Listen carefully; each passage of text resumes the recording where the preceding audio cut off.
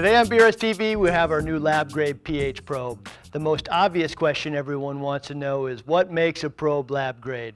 It can mean a lot of things, but most of the benefits have little value without understanding how a pH probe works.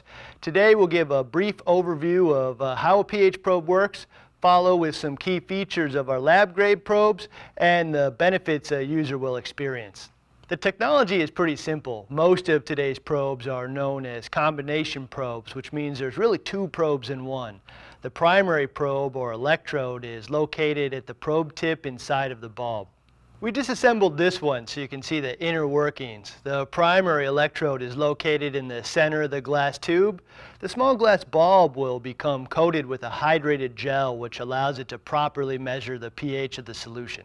There's a second reference probe found within the probe body. In this case, you can see the second electrode right here, which is contained between the glass inner probe and the outer shell of the probe. This area is typically filled with a reference gel of potassium chloride and silver chloride. Most probes consist of a break-resistant polymer that protects the thin glass tube connected to the probe bulb. The layer in between the glass tube typically holds a reference gel of potassium chloride, silver chloride, and a reference electrode, which is essentially the second probe.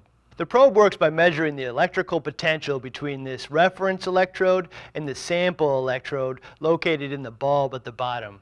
Concept is really that simple, and this is pretty much what a single junction pH probe looks like once they're disassembled. These are three different brands, and you can see for the most part they all look fairly similar. The technology that goes into building a probe is pretty old and well understood. For that reason, the manufacturing is often outsourced to Asia, and the result is normally a good probe that comes at an affordable price.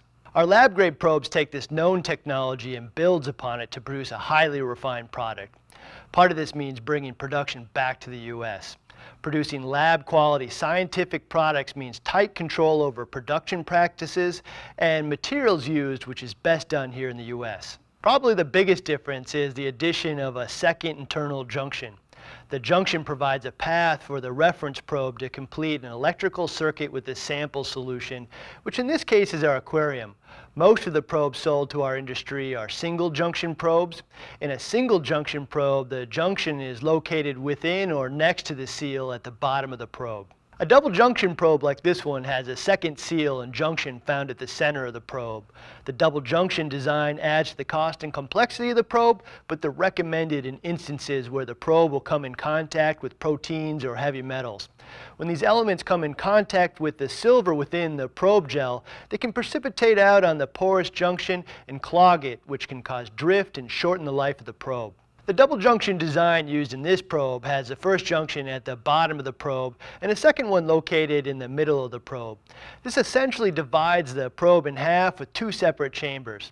The chamber directly above the first junction and seal doesn't contain any silver, so this will greatly reduce the chances of any precipitation on the first junction. The second chamber towards the top of the probe contains the silver, which is required for the reference probe to work properly. This design prevents precipitation by keeping the silver away from any junction that is in direct contact with the aquarium. Junctions can be made out of a variety of materials, but most of the models used in our industry use ceramic junctions. These can often be seen as tiny pegs that protrude through the seal. These have been used for decades on pH probes and originally designed for liquid-filled probes where some amount of fluid transfer is desired.